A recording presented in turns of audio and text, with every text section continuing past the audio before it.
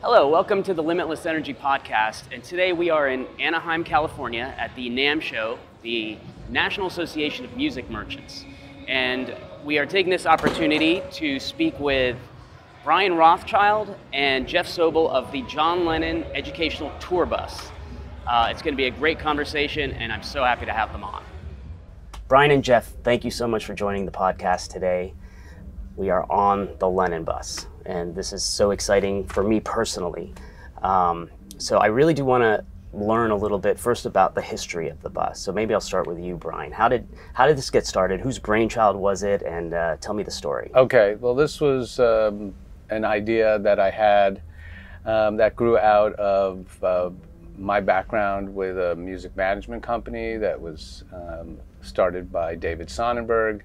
And we represented many, many artists, including the Black Eyed Peas and the Fugees and Joan Osborne. And in that capacity, we received a lot of unsolicited music from people who would see the company name on liner notes and always talked about starting a songwriting contest that would give folks around the world opportunity and access to the business, which, as we know, can be super tight-knit and difficult for people to break into. So bands were sending you their demos and hoping to exactly to get a record just deal randomly, like you need to do sometimes. So, but there were a lot. So we just always would talk about starting something like that would give access, and had the opportunity to work with Wyclef from the Fugees, and he was looking for the rights to use a sample of John Lennon's song, and I was tasked with reaching out to Yoko's attorney to see if maybe that sample would be licensed, and the first thing he said really was like, that's not going to happen, but I will check. And then I got word back that she wanted to meet about it, which seemed very, very surprising to me. So I had the opportunity, was very nervous to go to their apartment. Yoko was living there. This is where she lived with John. Which apartment in New York? It's called the Dakota. It's quite yeah. a storied building in New York City on the Upper West Side, and it was also very obviously, sadly, where John was murdered. And she never moved, and she and Sean, they continue to own it. But anyway, so I went there, couldn't believe I was in the Dakota, came into the kitchen, sat down, had the chance to play the little sample piece. Not much response at that point, and then I just kind of blurted out in my awkwardness that we'd been thinking of a songwriting contest idea, and what did she think of maybe using John's name and calling it the John Lennon Songwriting Contest? Was this just to break the awkwardness? Yes, 100%. I was very, very, it was like, I'd only been there for 1 minute after I pushed play, and then it was 100% to break the awkwardness. It wasn't really something that I had planned to. Was it just you and Yoko at the table? Yeah, it was tea. And, it didn't get any less awkward at that moment either. And then, 2-3 minutes later, then I was gone. And then the next day I got somebody buzzed me up and said that Yoko Ono was on the phone, and I thought they were totally, punking me because I had talked about what had happened the day before, and there was no way but it was her, and she called and said two things. The first, no, you're not sampling the song. But the other idea I like, and that was the beginning of my conversation with Yoko, and we launched the John Lennon Songwriting Contest in 1997, which is still running. It's in its 27th year now. So it's an international songwriting contest in 12 categories: rock and pop and jazz and hip hop and country and children's music, and it has a big prize package that's made possible by all of our sponsors, most of which are involved in the Lennon bus as well. But anyway, as I was getting that up on its feet, I had the thought to put a mobile recording studio together that would promote the contest for the spring of that year. It was meant to just be a springtime promotion, and that was it. And I got Yamaha Corporation involved with it, and Maxell Corporation were the two first sponsors. And were these through your management connections or through Yoko's connections? They were not through Yoko's connections, no. The initial idea was that, you know, this was a licensing agreement, you know, where we had the rights to use the name, and the Imagine face that's here, that's the self-portrait that John did of himself in 1968 that is so famous. It was a cover of the Imagine album. Anyway, the first Lennon bus then premiered on Good Morning America with Wyclef, who did not hold a grudge about that other thing, and Joan Osborne, the singer. And the idea was that in the course of the 2 hours of that live morning show, they were going to create something original and then present it. It was really, in that sense, well ahead of its time. There was no reality TV, really. There was nothing quite like that. But as a last minute thought, we put some New York City public school students on board with them, and that really became the model for what we frequently do with students. So they come on in the morning and they create something original. They'll write an original song, and at the end of that 2 hour Good Morning America, they presented this song that Joan sang, and we got a lot of positive feedback from the mayor of Boston and lots of educators. And, you know, I was kind of smitten at that point with the idea of it. So it for the time, it looked really good. The studio really looked good, but it had a lot of problems. You know, it looked a lot better than it worked. And, you know, part of that was because we, you know, were working with people who were used to building studios, but they weren't used to building studios that were in a mobile situation. So it was the beginning of a learning curve. But the real thing of it was that having put it together, and, you know, as clunky as it was still pretty great. And people thought it was amazing. And I couldn't imagine taking it apart. That was the original thought, was we'll do this for like, you know, 10 weeks and then we'll dismantle it and move on. So I couldn't imagine doing that, and really it's been a labor of love from that point, you know, to this, of keeping it alive, bringing in partners that believed in the mission, which is providing young people with free opportunities to create music. And eventually we added video into that as well. So the projects that students are producing are audio and video projects that reflect their ideas and their concerns. And, you know, as the technology evolved, we were able to keep upgrading it. Moved into another bus in 2008. And so we've continued to do significant upgrades through the years. Sure. Apple came on as a sponsor. Do I remember what year it was exactly? I mean, it's certainly 15 years ago. Yeah. 2004 was the launch of the bus with Apple as a sponsor. Okay. So, you know, many people may know that Steve Jobs was a big Beatles fan. He was particularly enamored of John Lennon. Hence the name Apple. Exactly. So we were fortunate that when he found out about the bus, it's something that he gave his approval to, and we were able to put the Apple on the side of the bus, which originally his Marcom people were unaware of. So when they started seeing that, there was a lot of, why, you know, we don't do that. We don't sponsor things like that. Why is the Apple mark on the bus? And then they found out that Steve had approved it. So personally, we kind of, so we you know, have, honestly, with John Lennon's name on it, there's so much positive,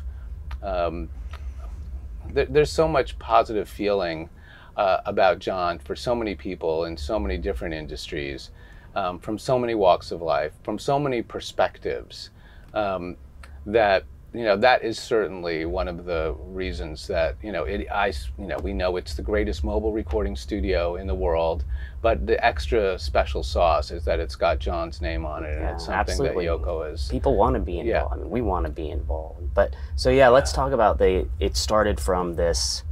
I mean, you described it as something that looked great, but didn't sound as good as it looked.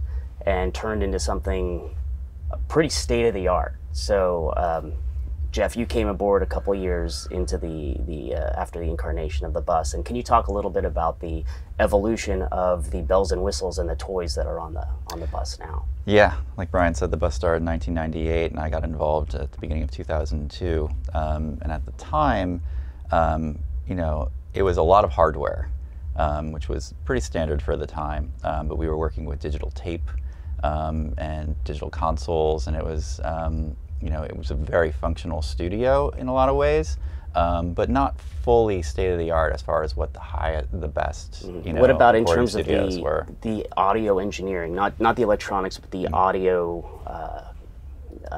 in terms of having the space sound good?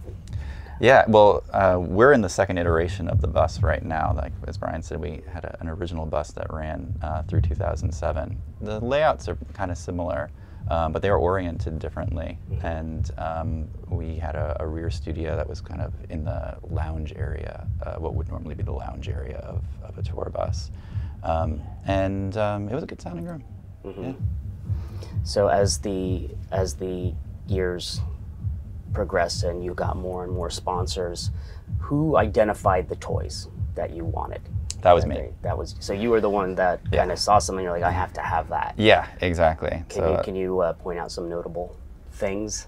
Yeah, so starting with the digital tape systems that we had when we very thankfully got Apple on board, I recognized that was the opportunity for a real paradigm shift in the way the studios were set up, and we were going to move into nonlinear editing, which was essential. So we brought on Apple computers and hardware from Avid so that we could run Pro Tools, which is the industry standard at the time, kind of still is, and really set it up so that when you walked on board the Lennon bus, you were using the same gear that you would use if you walked into any recording studio that, at a professional rate. Mm-hmm. This is a setup now that is relatively well known in the industry even. I mean, you have people coming on to record here, right?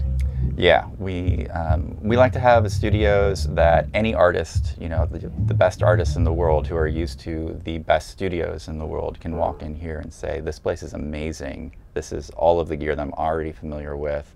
These are industry standard solutions. The workflows are solid. And the quality is 100% the same as you would get in any recording studio in the world. So what an opportunity for a child, someone who's just learning and wants to be exposed to something like this. Can you talk a little bit about some of the notable tours this bus has been on, or one of the notable stops? Yeah, I mean, there's so many. I mean, most recently, we were on tour with Wu-Tang Clan, since we put in this Dolby Atmos mix room. And I had met RZA some years ago. He'd done some other projects with us and always wanted to have the bus out on the road with them. So we went out on their Canadian and US dates. He recently had recorded a really beautiful new piece of work called Ballet Through Mud that he recorded with the Colorado Symphony Orchestra. It's very romantic. There's nothing hip-hop about it, actually, so people are very surprised when they hear it that it's from him. But he wanted to do Atmos mixes while we were out on the road. So we brought Pietro Rossi, who was originally our engineer on Lennon Bus Europe, because there's another bus over in Europe. Mm-hmm. He's become quite an accomplished audio engineer and mixer. And so we brought him in, and while traveling, and Jeff was on board too, they did these, for us, were our first Atmos mixes of this incredible new work that he's going to release, next month. Prior to that, we were out with Machine Gun Kelly. He used the bus to create a lot of his new material that's out now. Also used it as a hub for editing video content that became part of the documentary that was being shot about him. The Black Eyed Peas did a lot of their songs on board the bus. That became their biggest hits. Let's Get It Started was recorded first on board the John Lennon Educational Tour Bus. It was the previous iteration of the Lennon bus. But that's been, I think, one of the hallmarks of it, is for artists to be able to do high quality work while they're out on the road, especially when they're at that point in their careers where everybody's pressuring them and wanting them to come out with the next thing while they're also touring. But the other piece of it that's important is that in most cases, COVID notwithstanding, because of COVID, we certainly had to change some things around, but typically if we're out with an artist like that, we're also hosting students. So we're going from venue to venue, and we're hosting students from local public schools or community centers who are coming on board the bus to do, our usual work, which is creating something original with those students, and often having members of the band or the artists themselves coming in at some point during the day to listen down or to put something of their own onto the track, whether it's a vocal or a riff of some sort. And in those settings, it's also fulfilling another objective of the bus, which is providing kids with a glimpse into career opportunities that are in allied fields, right? So many of them just think of the star in the center of the stage and don't realize that there are jobs and careers that are in those allied fields that they could be a part of. So the bus introduces kids to that, and they also will sometimes get to go backstage. They'll see what it takes to produce a live show. And just one other thing, as we were talking about, like having this be a studio that any artist who's used to the best studios in the world could come into. Like for us, having students, and we go to a lot of underserved communities. We spend a lot of time going to places where people don't necessarily present the kids with the best that the world has to offer.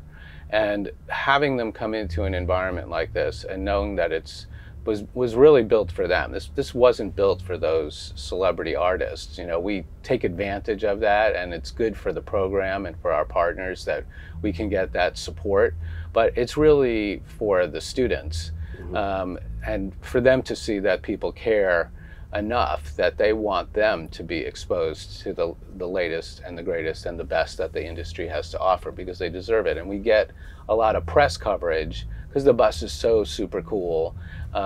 It's, of course, I feel it's like unlike anything in the world. But so from a press perspective, and with John's name on it, it's a pretty easy sell to get, local and national press to come and cover it. But for kids to be the subject of positive stories in their communities is sadly, not very common. So that's the other piece of it. Like we really like being able to be a good news segment that features students that are in those communities. So you've been doing this for a couple of decades now. Are there any interesting stories about kids that either exhibited incredible talent or that actually did decide to go in the industry, or even, work in here or in some other, partners that you work with? Yeah, I mean, we Apple certainly, or Dolby or something. Yeah, I mean, we certainly hear about those kinds of stories. I mean, one of my favorites is something that started like 20 years ago with a student that came on board that stayed in touch with Jeff. Did you want to talk about her for a moment? Yeah, her mom stayed in touch with me. Okay. And she did as well. She came on board and she had a lot of talent, but not a lot of confidence around it. And, as, a high school student, wanting to pursue music and careers in music, but not having a lot of confidence in it, and not a lot of external support around it either. Like, she was kind of trying to convince her mom that this was, something that she could do. And of course her mom wanted her to go to medical school, reasonably. And, but she, didn't just have talent, but she was sometimes in the course of collaborating to write a song, one of the students will kind of show kind of leadership abilities and kind of take on the songwriting, driving it, and really, helping the other students achieve like what they're trying to do. So we could see that that was happening in this case. And her mom came by later in the afternoon and asked how it was going. And I told her, like, well, your daughter actually is leading the songwriting project in there and is really talented. And she was like, oh, we've really been considering whether or not she should pursue this, but, it's so risky. So I said, she really is showing that she has something special, so it's something you should really seriously consider. So they took that more seriously following that, and she wound up going to a Berklee School of Music summer camp and doing really well there, and then being admitted and going through Berklee, and now she's a professional artist, and her mom still writes me every time she releases a new album or something like that, because she's so proud of what her daughter has done, and really attributes it to that day on the bus. Mm-hmm. Wow. Well, there's not enough of these types of projects around, and that's what I think is so special about this project. And congrats to you. It was your brainchild, and you met the right folks and got it happening. I just want to say, like I said, from a personal level, it's so exciting for me to be involved with anything with John Lennon's name on it. But the notion of providing the power for the bus, providing the electricity to power the studio here. I know this is relatively new now. We've been doing it on RVs and motorhomes and stuff for a little while now, for almost a decade. But to apply it to an application like this, which is so unique, is exciting just because of what the bus is, but also because of the application. Can you talk a little bit about how the power system might have changed the way you have done things in the past? Yeah, it's a huge upgrade for us, and something we've been wanting to do for a long time, so thank you for making this dream a reality. We could talk about the specifics of the technology, but I think that one of the really important things to understand is one of my responsibilities is training our crew, how to use the studios, how to, lead the students through their projects. And one of the things that I train them on a lot is the power system, because, monitoring and managing that is a big part of, making the bus functional. And so any of them, who have previously been working on the bus will tell you that they have to reserve a part of their brain dedicated to thinking about the power system with the old system, because it had a very short battery life. We have an onboard generator, so the bus is fully functional anywhere you want to work, but obviously generators are loud, which is not great in a recording studio. They vibrate, they annoy the neighbors, so we want to minimize that, and during critical recording of vocals, you just can't use them. With our old battery system, we could get maybe an hour or two of runtime. So they had to use that really judiciously and think about it all day long. Like, when do I need to run the generator? When can I afford to use the batteries in order to get this critical recording done? And if they didn't manage it correctly, they would get into a bind where they would have more recording to do, but not enough battery life to get it done correctly. So while they're doing so many things, leading a group of students through a creative project, running a recording session, producing a song, engineering it, all of the things, they're also having to think very seriously about the power system. With the upgrade that we've done with battle-born batteries now, that's eliminated, and they no longer have to think about the power system, because the battery runtime is basically all day. So they can just show up with fully charged batteries in the morning, work all day, not ever think about how they're going to manage the power, because it's going to last. And even when they do have to think about the power, just to check in occasionally, it's so much easier now. With the old system, there was no smart display of any kind. They had to go and look at a voltage reading on the battery bank and interpret what the battery state of charge from that was, which is not an exact science, and riddled with anxiety because of it. So they never really knew. And with the old lead-acid batteries, if you went below 50% state of charge, which again is very hard to even guess at when you're even close to it, you would damage the batteries permanently, which is a huge expense. So now we have batteries that have all-day runtime. We have a display prominently in the front studio that shows an exact state of charge, so they always know what it is. And they can run the batteries not just to 50%, but all the way down. And really utilize the full potential of the battery bank. So the technology is amazing, but what it alleviates psychologically on already overburdened engineers and educators is, I think, really one of the biggest benefits. Love to hear it. that's, you know, preaching to the choir there, of course, but, you know, it's so nice to hear it firsthand, and how it does alleviate anxiety, and you don't have to worry about the power anymore. Yeah. And that's our contribution. So, you know, so happy to do that.